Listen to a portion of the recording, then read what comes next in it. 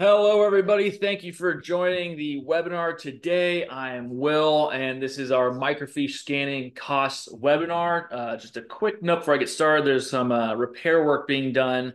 So if you hear some sawing or some hammering, I apologize. Just bad timing on the day this is happening. But let's keep moving forward here. So the purpose of today's webinar is first, we want you to understand the cost factors and how they can affect your digital conversion project. Have a baseline for the price you're going to pay or the total project cost for your microfiche. And of course, if you have any questions, get your questions answered. There's a lot of information available, especially on our website, our YouTube channel, but there's typically a number of questions that are specific to your project. Feel free to ask them, and hopefully I can get them answered for you today. Quick nuts and bolts, some housekeeping. If you can hear me, could you please raise your hand in the Zoom little column over there so I can see that folks can actually hear me? Perfect. I see some hands going up. Thank you very much. And then if you click the hand again, it'll go down. And then could you raise your hand if you can see my screen? So my video is showing as well as my screen that says nuts and bolts. That'll let me know that you can see it. Excellent. I see at least a few people, so it's working. Thank you very much.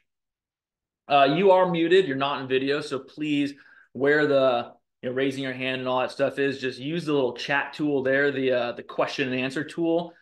Ask your questions along the way. If I see them while I'm discussing the topic, I will try to answer them when I see them, or at the minimum, there's a little time at the end that I will answer them there and make sure I didn't miss anything. But go ahead and ask questions along the way if something interesting that you want to learn about pops up. With that said, let's get right into it. I'm sure you're all wondering right off the bat, how much does microfiche scanning cost? Just a ballpark, but we'll talk about the different types of fiche coming up, but in general, jacket microfiche, 16 and 35 millimeter, roughly between 90 cents to $1.25 per fiche. That means per sheet of microfiche, like the actual physical sheet, not the images. If you have com microfiche, maybe around $3 to $5. But it absolutely depends on your project and what you need done and how many you have and some other factors that we are going to dive into in this webinar. So those are good ballparks, but it will depend on your unique situation, your unique requirements and project. So continuing on, what is microfiche? These sheets of microfilm that were, well, depending on the type, this is a jacket microfiche. So actually you can see these little channels here. There's a channel there. This is called 5-channel jacket fiche, 16 millimeter. So there's sheets of images, some of which, like jacket fiche, were actually strips of microfilm that were then cut and then slid into those channels. There's also 35 millimeter jacket fiche, which we'll see. But then there are other types that we'll go into the next slide. Basically, microfiche is reduced size images on a sheet of fiche. And they're about 4 by 6 inches, the standard size. There are some different sizes, but 4 by 6 inches. So again, roughly that big. All the different types are around that. There are some variations there. So the actual cost factors of what your price will either go up or go down from. So you have that baseline. The number one factor, that's why it's number one on the list, but also just I believe it's number one of the cost, is how many sheets you actually have. That's essential to your scope because if you have one sheet that you want to get scanned, that's completely different than if you had 250,000, much different type of project. So at BMI, we consider a small project to be something below about 5,000 physical sheets of microfiche. Again, not images, the actual physical unit. A medium project, these are kind of ballpark numbers, up to about 20,000-ish. Again, it's a decent sized project, but again, based on the types of projects we typically run, that's about a medium size. And then large would be 20,000 plus. Now, we have seen many that are 100,000, 80, 90, 100,000. Some we've seen that are multiple hundreds of thousands and even more. So anything above that 20,000 kind of gets towards the large size, but it's all very kind of gray in the middle. Is a 6,000 sheet project a small project? Still kind of compared to what though? Compared to other things, but anything below 5,000 is a bit on the small side, and then above that is kind of the more standard project. But the number of sheets will be very much a factor in what your price is, because if you're on the smaller, the lesser quantity side, you're going to be closer or above that kind of 125-ish per sheet. If you say you have 300,000 sheets, you're going to be closer to that 90 cents a piece, maybe a little below, maybe a little above. Again, there's some other factors that will apply, but that range is going to be very much based on how many you have. Type of fiche is important as well.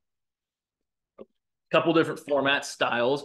As I mentioned, we have the jacket fiche. This is a 16 millimeter jacket. So this was 16 millimeter film that was then put into these jackets. 35 millimeter jacket, which are going to be things like oversized drawings, engineering drawings, maybe photographs that were microfilmed from books, things like that. So large format documents are typically the 35 millimeter. You can kind of see it here. It's very, very faint. You can actually see the channels in the background there. So you can see how there was 35 millimeter film slipped into that jacket. You have step and repeat fiche, which I don't have on screen. We have COM, which stands for computer output microfilm. So interestingly enough, COM microfiche were originally digital images, so computer output, that were then created as microfilm or microfiche. So it's computer output microfilm. Already digitized images put on microfiche. Just an interesting concept, but that's what they are. They look like that. That's why they're all very consistent. A lot of just text and data, because coming from old computers back in the 70s and 80s mostly. So there's all text-based data on a sheet, and you have about 270, 300 images on there. And this is an image of an oversized sheet. I believe there are roughly around 3 by 7 inches, 4 by 7 inches. So they're larger than the other types of microfiche. These are all 4 by 6. These are oversized. They require different style of scanning, sometimes different machines based on the size of them, because there are some variations. Reduction ratio is important. The higher reduction ratio, the more images you have.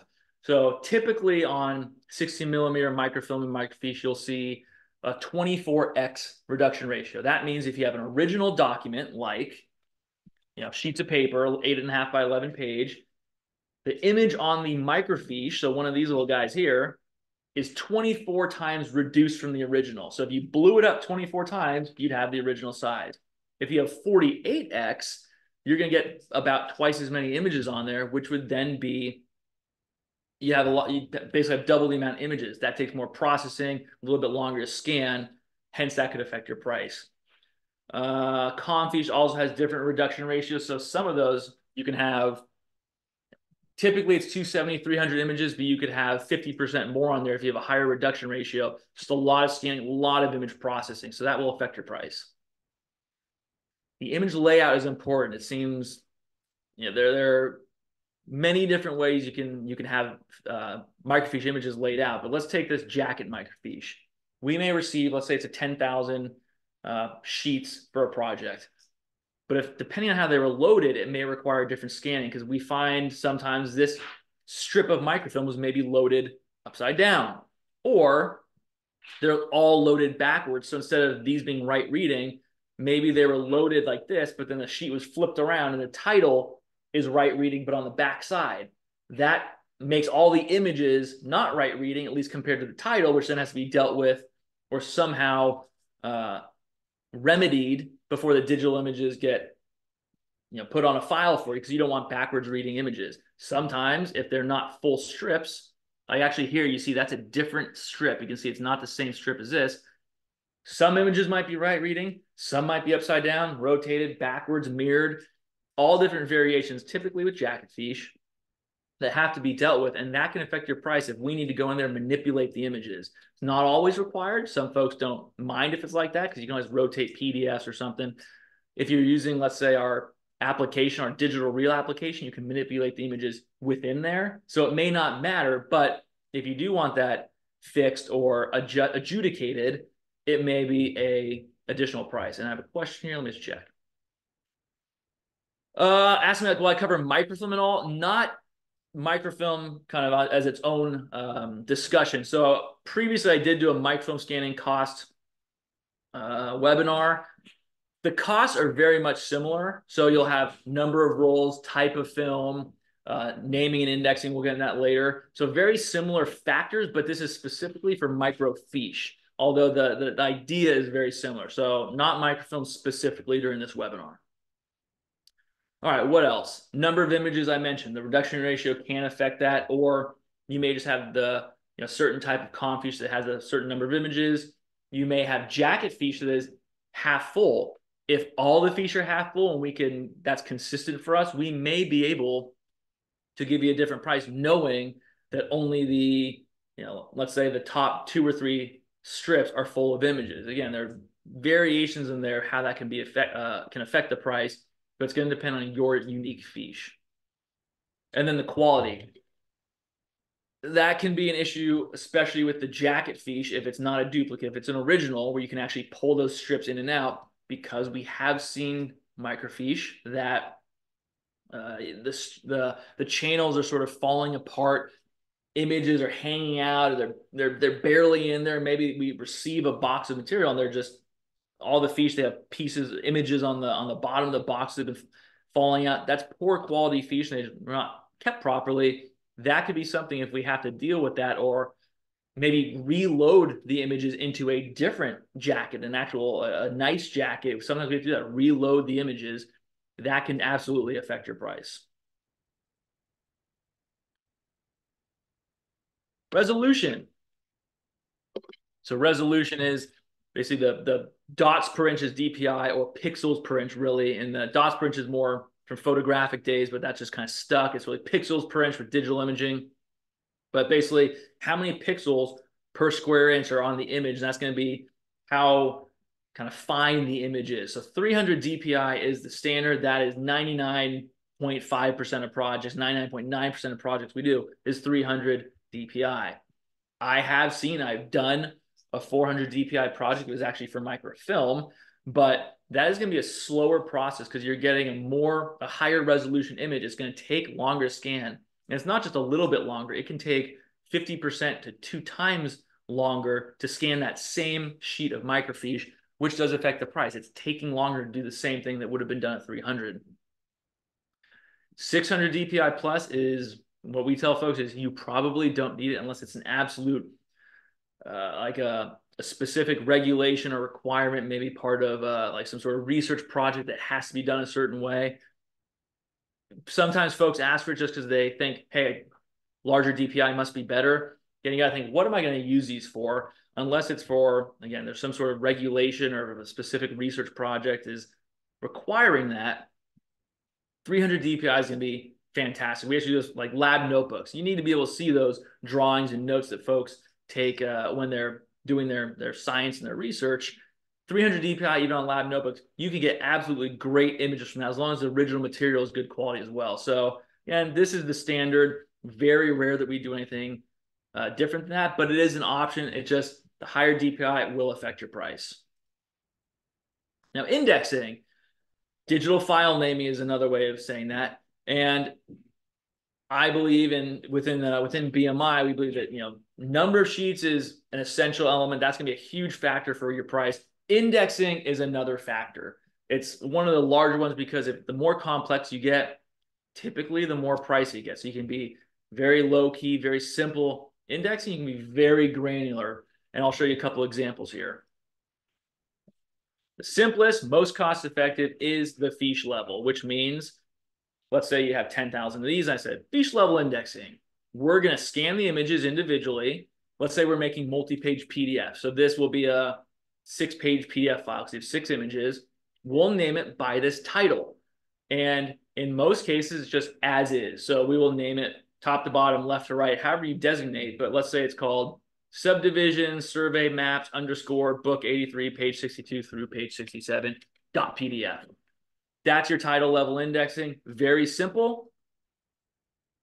And most importantly, I think, is it replicates your records as they exist now. So you got to think when you go into digitization, you can get really fancy, some really complex indexing. You think, hey, this is going to be great. Once it's digital, I can have it perfect. I can find things really simply. But you're changing how you're used to accessing the records now. The best thing I can recommend is you replicate as it exists, which if you need to go get a fiche, you probably have them in drawers of some fashion or boxes. And you go, well, I know if I'm looking for this file, let's say I need to go to cabinet number 5, drawer number 3, and then it's organized in some fashion, and I know I'll find this. Replicate that digitally to start. Just cross the river from analog to digital, replicate what you have, see how that works, and you can always do more later because now they're already digitized. It's very simple for someone to see the digitized images and then start doing something above and beyond from there. But if you start changing it while you're doing the digitizing, you start kind of affecting what people are used to and how they're used to finding these records, which could cause problems. Sometimes it works out great. Most often it just becomes overly complicated. People get kind of paralysis analysis. They don't know what to do. There are many exceptions that pop up. Do you want subdivision survey maps first? Do you want that at the end? Is that going to be organized? Are they all named very consistently? These are all questions that can affect that. So we recommend the building block approach. Fiche level, you can do something later if you don't find fiche level as effective as you wanted. But they're already going to be in digital, so it's going to be quicker to find them anyway. You could have, let's say, each fiche within a folder called drawer 4, within a folder called cabinet 2. So you can make it just replicate exactly what you do now. File level would be more granular. If you have one thing about fiche level too, a lot of these, when you're converting from microfiche or microfilm, like one of our guests asked, 95% of these images you're never going to look at. So that's another thing. What do I want to spend on something I'm not going to be looking at too often? I mean, even if you're looking at an image a day or a file a day, if you have 10,000 or 20, 30, 40,000 fiche, that could be hundreds of thousands or millions of individual images or records. Are you looking at all of them? If not, how detailed do you want to go? How much do you want to spend to get there? So that's another thing to consider, that if you're not looking at these very frequently, it may not be good to get that detailed indexing unless it's required. But if you want file level, they can be good for more frequently accessed records, such as, let's say, student transcripts. This is just an example. It's not a real transcript, so no sensitive information. But this may have, let's say there are 4 students on this file, and let's say it's all very consistent, 100,000 fiche records with multiple students. Maybe instead of going to this fiche and seeing, having to look through the entire document for individual students, maybe you want those 4 students broken out into individual files. That would be file level indexing. So maybe this first row is a student. Then maybe that has a student name, and then you see a new student name on this one. Then we stop there. That becomes a new file until this page, and that's a new file, and then that's a new file. So you could break that down. It's just more laborious, a little more resource intensive, because someone's going to have to go in there and actually find out which page separates a student in the student example. Depending on and we'll get to one of the factors later, subcontractors, but can subcontractors look this information? In this case, probably not, because if we don't know, if it's not let's say a form or very consistent at these blips here, if there were double level blips, kind of wider blips, fatter blips, that may indicate a new file. If that's not there, and someone has to look at each page and find, okay, where's the student name? Where's the date of birth? Where's the student number, whatever it is, that's sensitive information that should not be subbed out because it's PII. So that would require internal resources to look at every single page just to find, oh, there, the name changes. It may be a 10-page file, maybe a 2-page file, but I'm gonna have to look at every other page until I find, oh, there's a new student. You can see how that can become pretty expensive instead of just doing a file level, fiche level. Or maybe there is something such as, let's say this page here was some sort of very eye-readable, visually identifiable form that we could say, or maybe a flasher sheet, just a big sheet with like a 1 on it. Then right here, it just says a big old 2, and then there's a big old 3. And that's an indicator of, here's the next student. You wouldn't have to necessarily look at every image because there's that visual identifier that is saying, boom, this is a file, this is a file, this is a file. That's a little simpler, and it's going to be not as expensive, of course, of looking at every single image. Then you have image level. Again, I have student records here.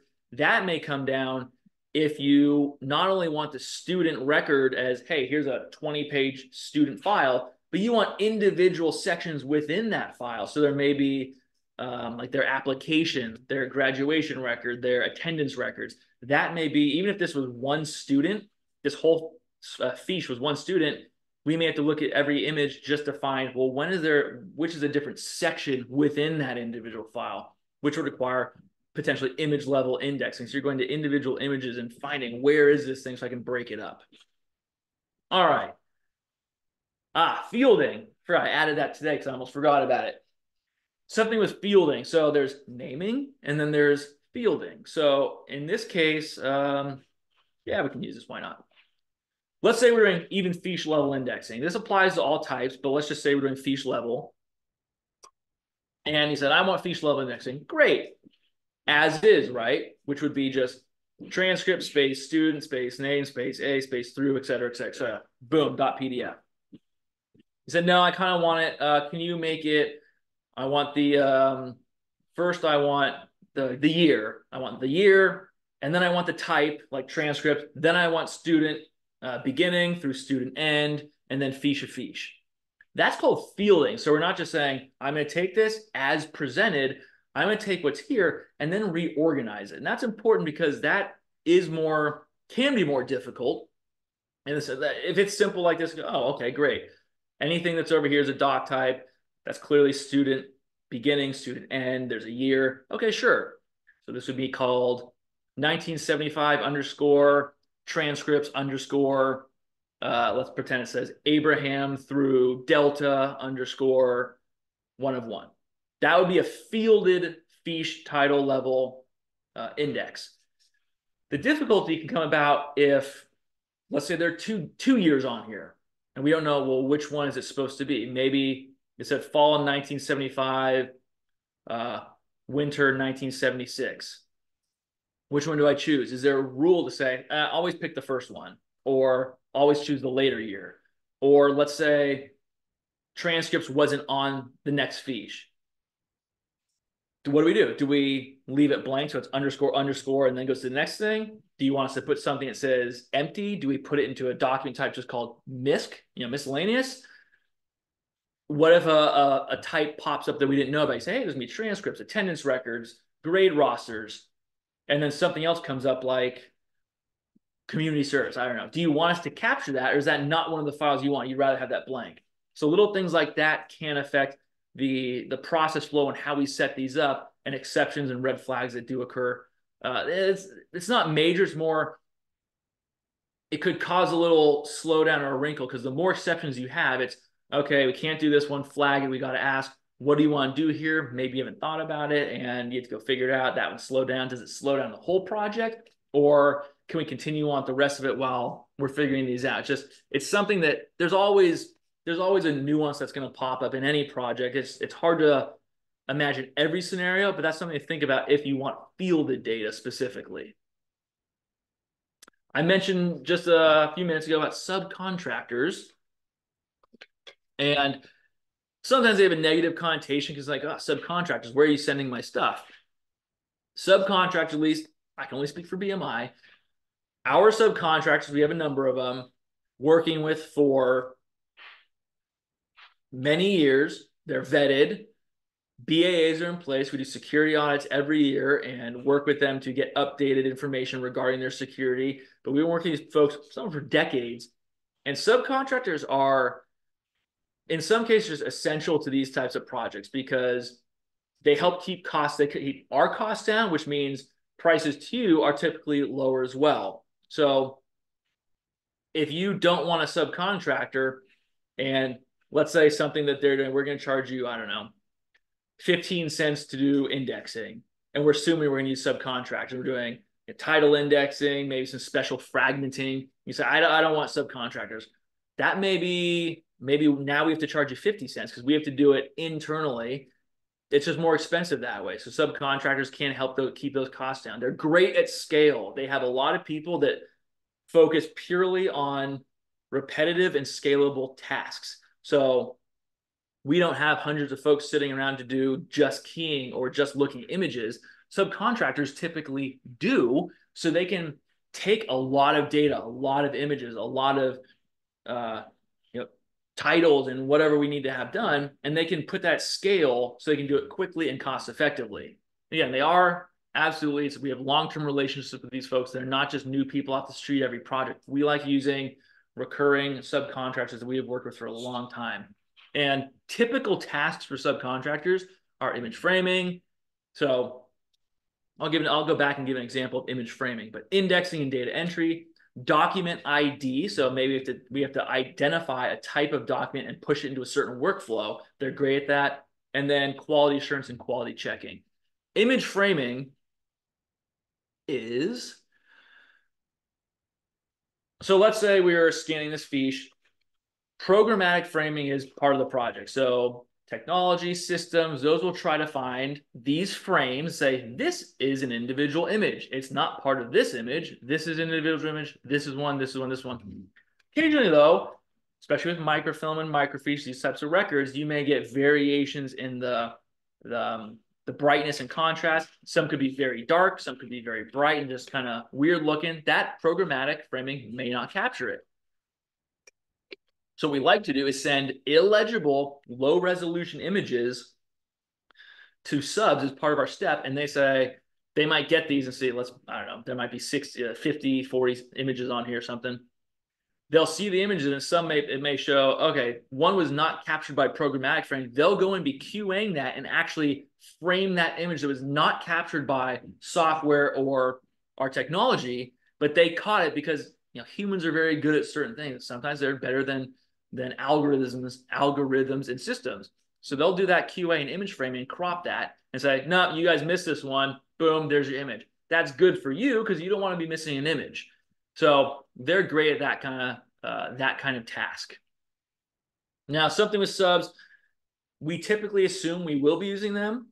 If you don't want subs as part of your project, you can absolutely say so. Just expect it'll be a different price for some part of your project because companies like ours, like BMI, I can't guarantee because I don't know every company, but I'm 99% sure that every single one of them uses subcontractors in some way. And we're happy to talk about it. We love our subs. We've worked with them for a long time. We can show all the documentation of how we work with them, our processes, how we keep your data secure, even if we are using subs. So we're happy to talk about them.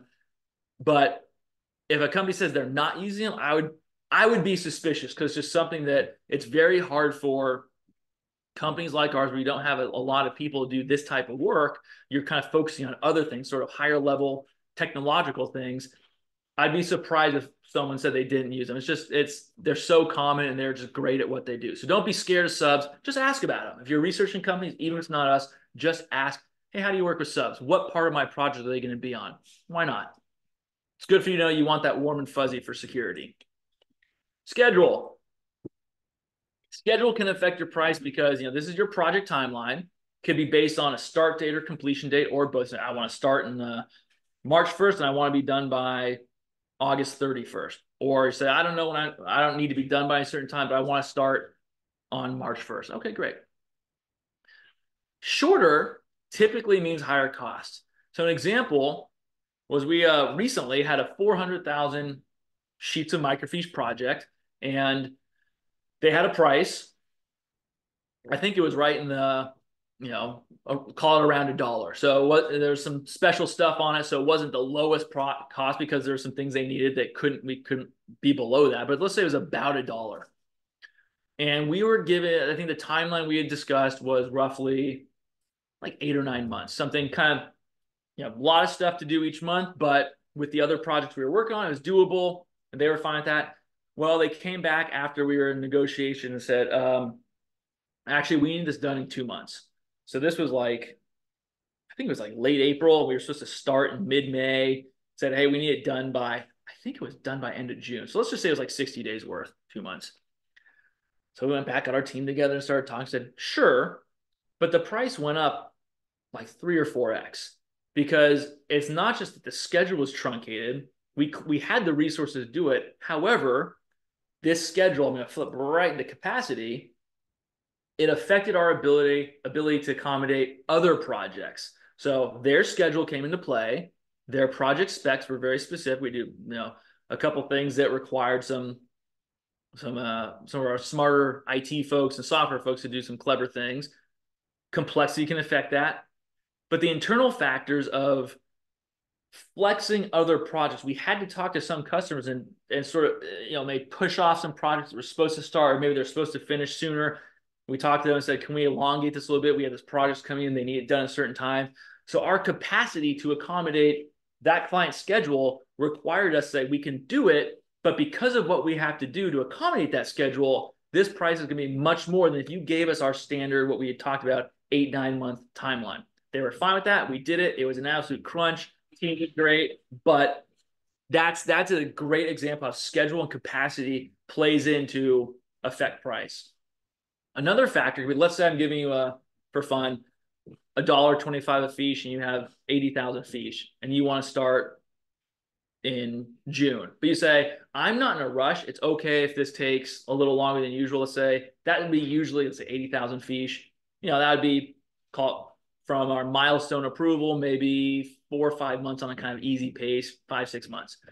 You say within a year is fine. Okay, great. It kind of turns into filler work where we know we have to do it within a year, but we're not rushing anything. And if another project comes into that timeline, we just stop working on yours and put the other project fast paced and get it prioritized. That's helpful for us a lot. We like having those filler jobs that if something else comes, we can work on that. And I'm not tied to finishing yours very quickly. That can help lower your costs if that's something you're open to. Just keep that in mind. OCR is optical character recognition, meaning you basically can search your files. So a lot of times this will be priced in. And you may say, yeah, I want this project, I want PDFs, I want searchable. We'll just price it in depending on scope. It's one of those things that someone's not sitting there typing every word on a page. It's machine time, but that machine time still requires project manager oversight and project management and the resources, nodes, systems, and all these different processes to get these images OCR'd and have that text search capability. I mean, think about it. If you have 50,000 jacket fiches, let's see my math is right. 50,000 jacket fiches, let's say they're all full, 60 images per fiche. Yeah, 3 million images on just 50 sheets of 50,000 sheets. That's a lot of images. And depending on the quality, the density of the text, are there images on there that crash the servers, that crash the OCR? We have to reprocess them and have someone review the exceptions. It does still take a lot of management and oversight to get these done. We've had some projects where it takes a roll of microfilm, I think it was newspaper microfilm, maybe 500-600 frames on it. It was taking no, this was court film, excuse me, but it was taking like multiple days for one roll to process. So if you think, oh, this is just, hey, no one's doing anything, it's just machine time, it's just a computer thing, it still sucks up a lot of resources, and that's why it's not free to do text search processing. Usually it's baked into the price, but if you don't want it, it could be helpful because it'll process the images faster, and you may have a slight reduction in the price. Something to think about. And lastly, there's output, and output is how you receive your project. So scan everything, we put it into a format you like. Well, how are you going to get it? There's a traditional method like PDFs, multi-page PDF, single page, black and white, grayscale, TIFFs as well. That would be the format. Then there's actually getting it, which would be possibly FTP or file transfer protocol, which is basically receiving it electronically. We load it to a secure platform, secure material, and you get up there, you pull it down. That's one way. USB hard drive, we load it to a drive, send it to you, you plug it in, there are your images. That's what we call traditional, because that's what most people think about, PDFs and getting hard drives.